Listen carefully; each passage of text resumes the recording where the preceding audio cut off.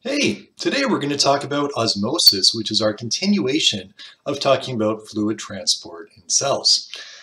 So osmosis is really just a special case of diffusion. You learned last day that diffusion is movement from high concentration to low concentration. So, as an example, you make some microwave popcorn and you have all that wonderful buttery scent from the popcorn and ends up traveling throughout the house, right? And that's happening because the popcorn particles are moving from high concentration to low concentration.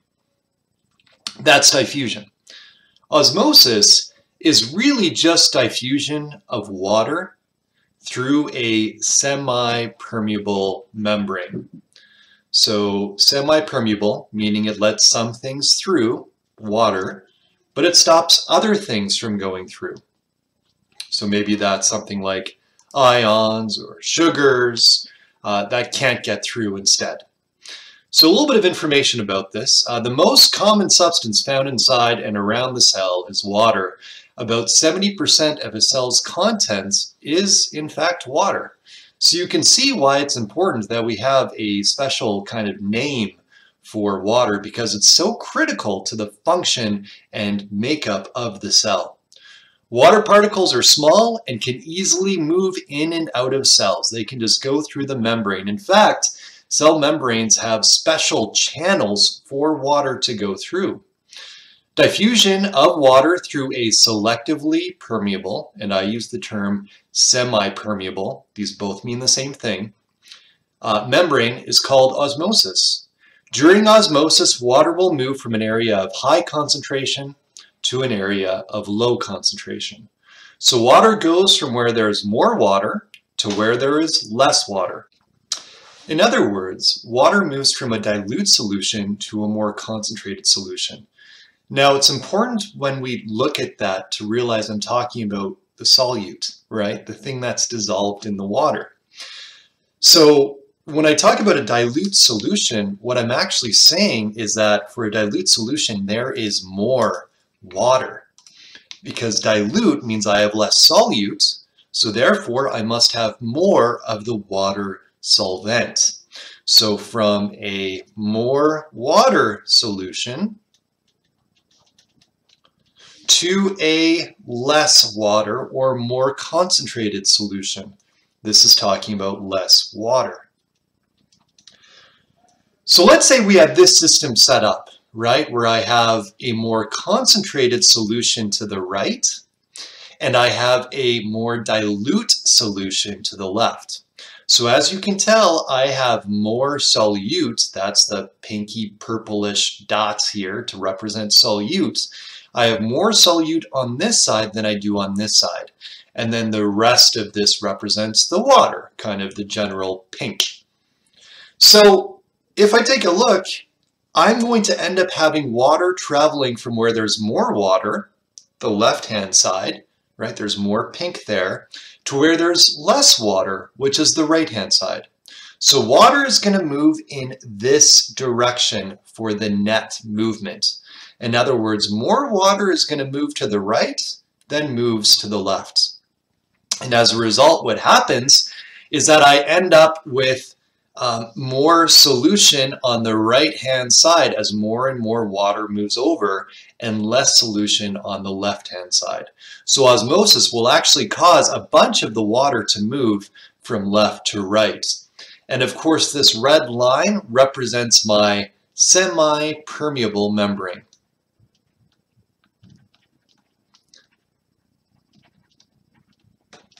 Okay, so osmosis is water moving from where there's more water, a higher concentration of water, to where there's less water, a lower concentration of water.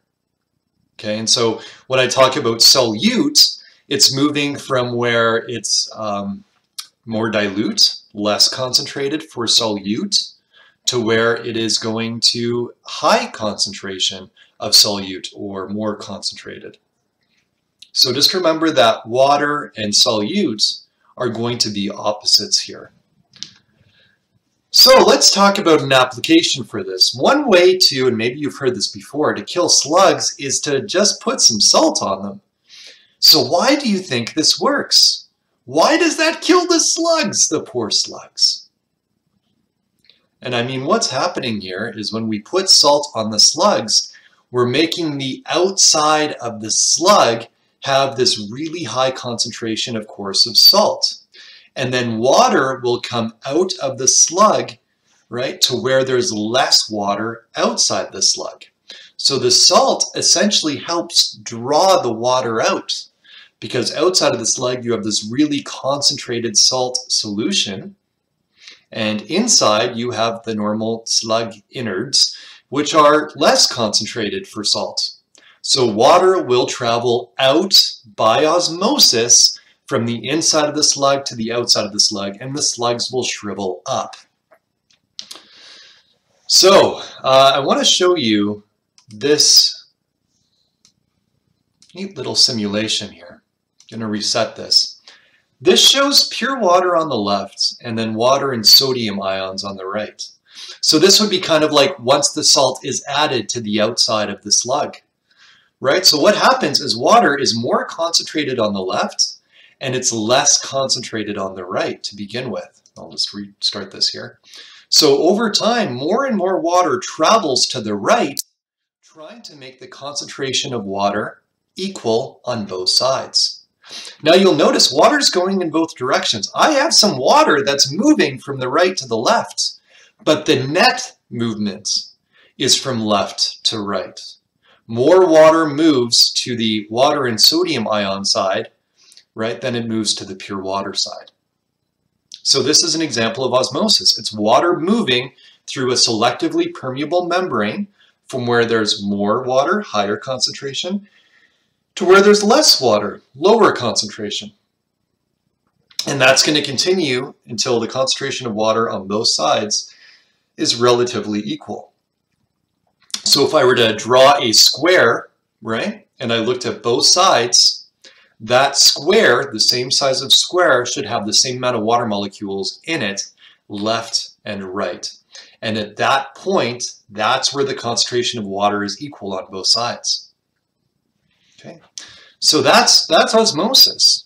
So now what we're going to talk about is how does this apply to plants? Because this is so important for plants in terms of getting the water they need from the soil and doing photosynthesis. So plants need a large supply of water to make sugars through the process of photosynthesis. And you learned about photosynthesis last year in Science 7, hopefully.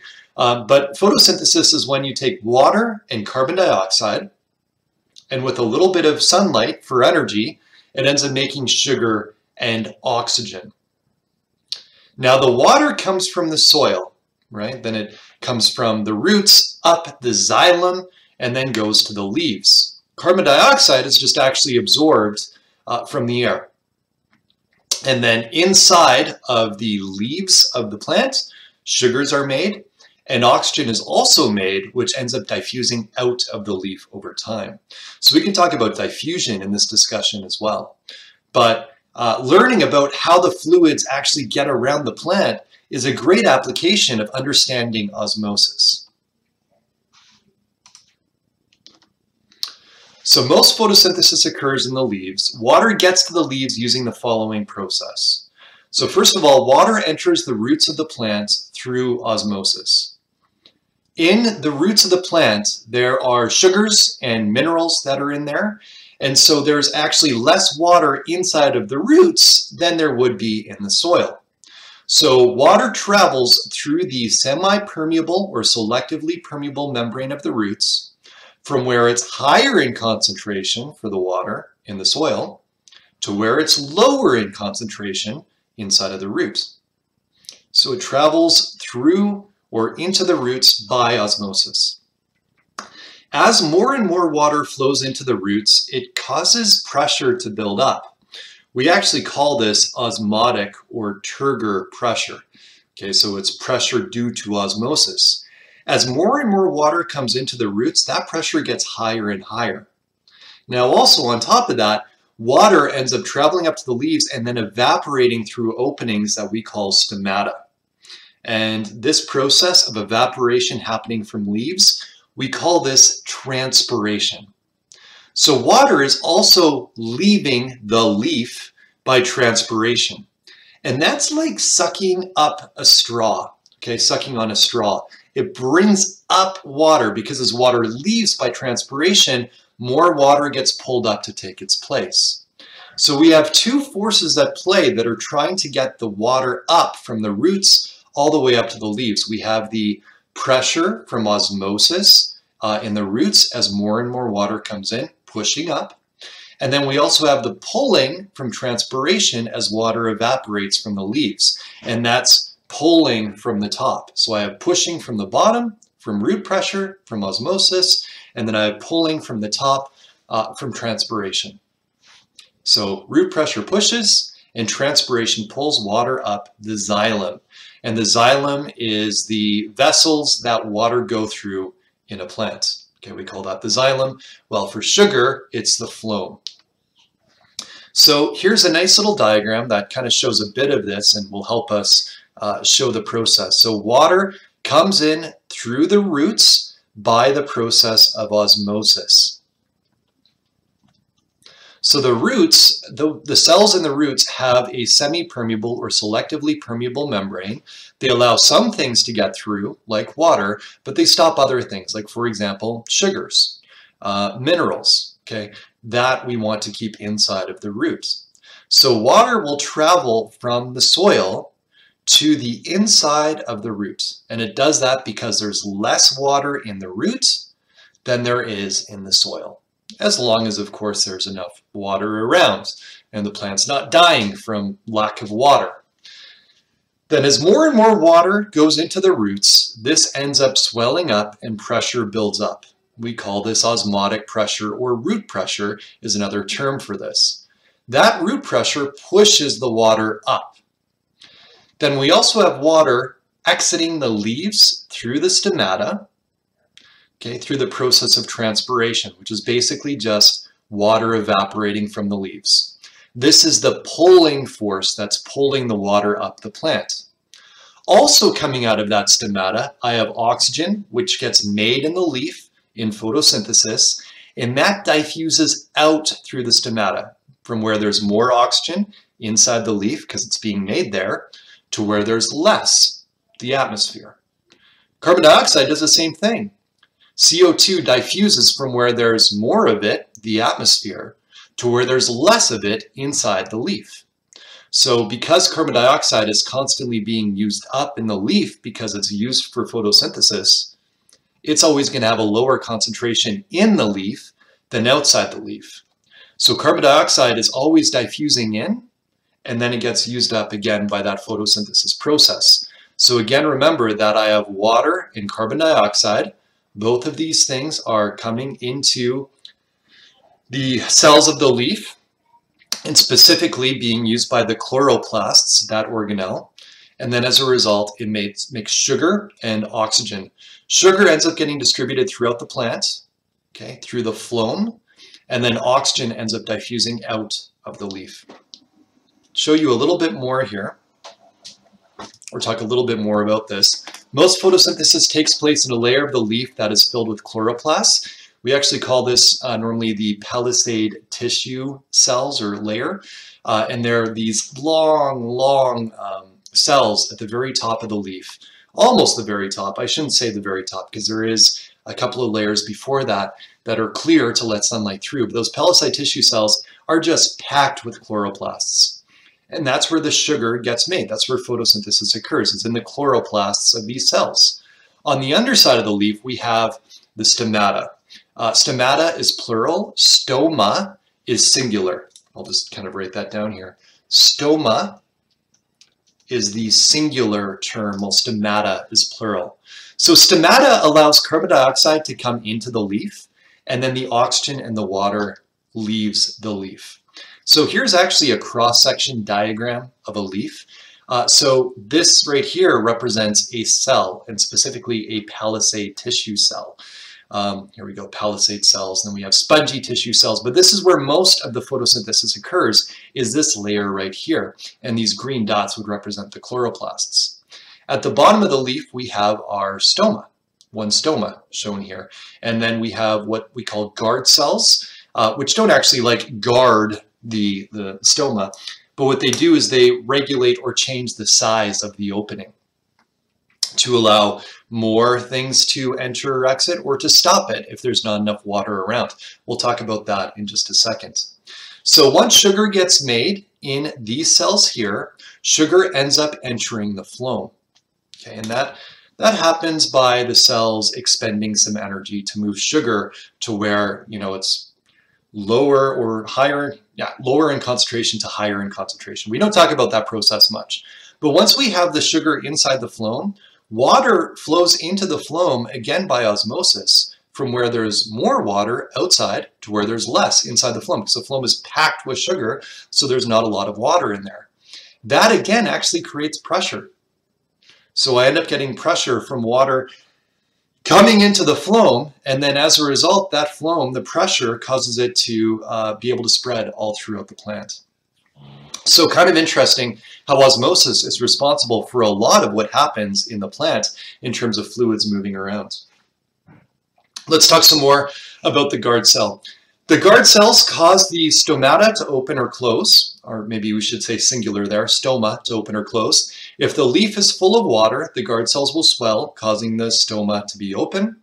If there's not enough water around, the guard cells will shrink and the stoma will be closed. So here we have an open stoma, and that's happening because as there's lots and lots of water around, so the plant has access to a lot of water, well then water is going to flow into the guard cells by osmosis. So the guard cells will get larger, and as it gets larger, the opening gets larger as well. This allows photosynthesis to take place. Okay, so it allows CO2 to come in, oxygen to leave, and water to leave by transpiration, bringing up more water from the roots. If there's not enough water in the leaf, so in other words, the plant is kind of a shortage of water, well then the stoma is going to close. And that happens because as there's less water in the leaf, as a result, the guard cell ends up shrinking as water flows from where there's more of it in the guard cell to where there's less of it in the rest of the leaf. And then as a result, that stoma closes. Okay, so then photosynthesis can't occur because there's no way to get the CO2 in and the oxygen out, and also for the water to be pulled up from the roots. So this is kind of a neat mechanism that plants use in order to make sure that they don't lose too much water, that they only kind of thrive or perform photosynthesis when there's sufficient water. And if there isn't enough water, then they just kind of stop for a while or slow down a large amount of the photosynthesis that takes place by closing their stomata. All right.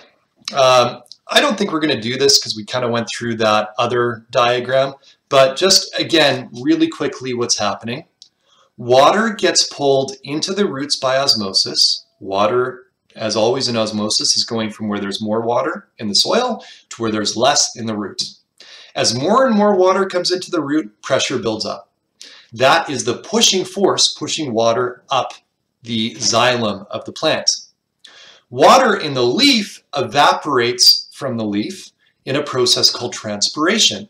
And that's when water is leaving through the stomata because of evaporation from the sunlight. As that occurs, that's the pulling force that brings more and more water up into the leaves. This is regulated by osmosis occurring in guard cells. If there's lots of water available to the plant, the guard cells are going to be bigger because water will flow into them, opening the stomata. If there isn't as much water, the stomata will be closed because, shortage of water, so the guard cells are going to shrink.